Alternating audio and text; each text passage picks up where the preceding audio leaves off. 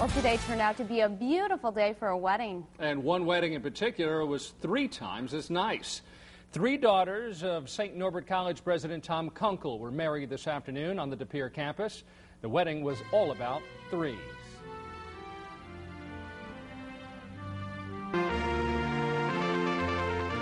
Three brides, 3 grooms, 3 processions, and 3 priests made for a perfect wedding day for the Kunkel sisters, Katie, Claire, and Helen. I was so excited to share the big day with my sisters. It was much less nerve-wracking that way, and I was so excited to marry Sam, and it was great having their support the whole entire way.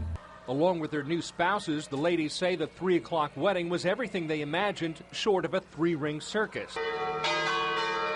The ceremony took place on the St. Norbert campus inside Old St. Joseph Church, with about 350 guests in attendance.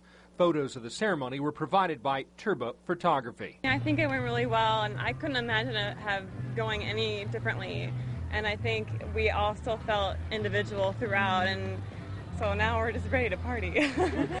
For Katie and Nick, Claire and Sam, and Helen and Mike, the idea of a triple wedding started last year when one after the other, the sisters each got engaged, all within a 3-week span. You know, we've been anticipating this for over a year, so we're just really excited. Great back here, you guys. At first there appeared there would be 3 weddings. Then what started as a bit of a joke to consolidate suddenly seemed to make sense for 3 sisters who have always been close. Since we were little, we did everything together, so this actually felt more natural for us than having 3 weddings a few months apart.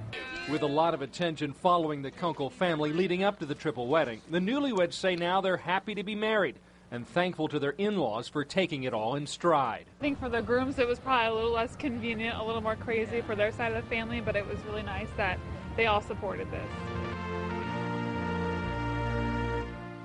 Now, there is a 4th Kunkel sister. Her name is Grace, and at 21, not ready for marriage just yet. Instead, she served as the maid of honor for all 3 of her sisters. Congratulations and best wishes to the happy couples.